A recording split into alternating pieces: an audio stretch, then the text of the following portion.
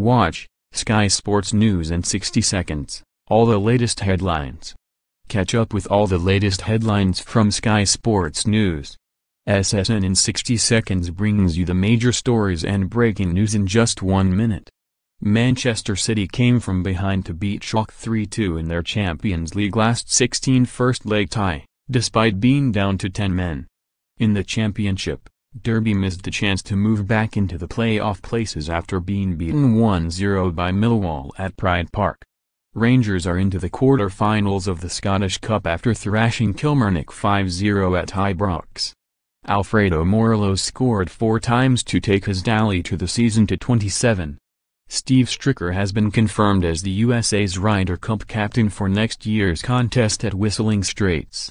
He succeeds Jim Furyk as the Americans look to avenge their defeat in France last year. Williams finally got their car out on track on day 3 of F1's pre-season testing in Barcelona, after failing to get it ready in time for the start of the test.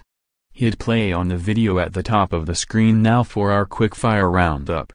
Predict 6 correct scores for your chance to win £250,000.